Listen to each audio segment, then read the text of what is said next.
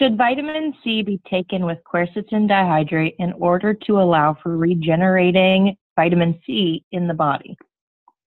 Yes, the question is, when you take ascorbates like Perk Potent Sea Guard, would you be smart to take along with it polyphenolics like quercetin dihydrate and soluble OPC, the flavonoid and flavanol of choice, ones that we've written extensively about, been asked to contribute chapters in major medical textbooks, which we're happy to send you as a courtesy, describing the many flavonoids and many flavanols, the polyphenolics and various other colored substances from foods that are really meant to protect the food itself, but specifically quercetin dihydrate, because of its better bioavailability and because it doesn't irritate the intestines.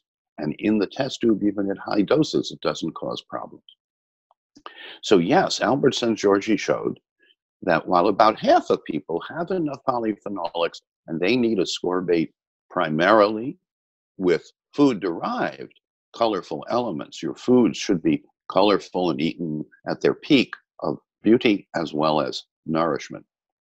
Today, in the 21st century, I routinely take multiple Perk Repair Guard or Perk Pain Guard along with my ascorbate. And I tend to take the polyphenolics morning and evening. I may take an extra dose or two of the ascorbate during the day.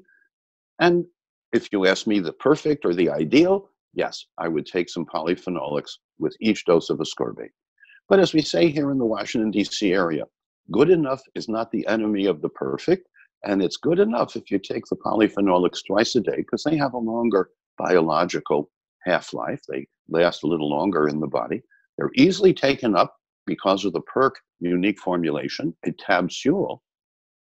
We don't have binders, fillers, excipients, flowing agents, and things to interfere with the active agent. And we're able to put more of the active agent into each formula because we don't need all of that glue and stuff to stick things together. By the way, Mother Nature doesn't need glue and excipients and binders to get food to stick together. And as a food biochemist, and I am a chemist and a biochemist, it's been my privilege to design novel formulas that bring themselves together just the way food does. This makes them easier to digest, assimilate, and eliminate without immune burden. And yes, polyphenolics like quercetin dihydrate are synergistic with.